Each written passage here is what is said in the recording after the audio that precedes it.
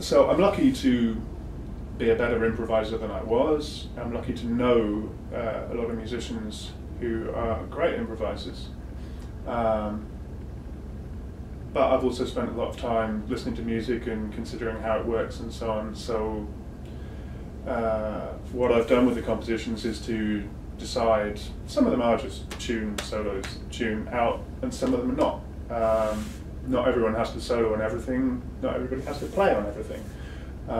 Sometimes I've written sections where there's a whole load of pre-prepared music because it's just electronics that I've worked out and things in advance, and then I can say, okay, you're going to play here, do something. So all of that spontaneous jazz energy is still in amongst it, but it's not the only thing.